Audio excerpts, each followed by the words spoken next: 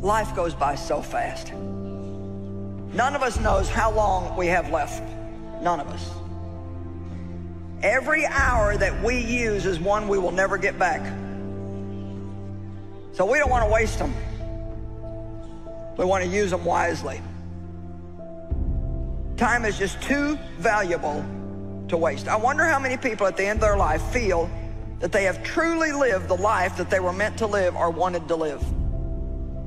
God can do so many great things through us if we'll take steps of faith.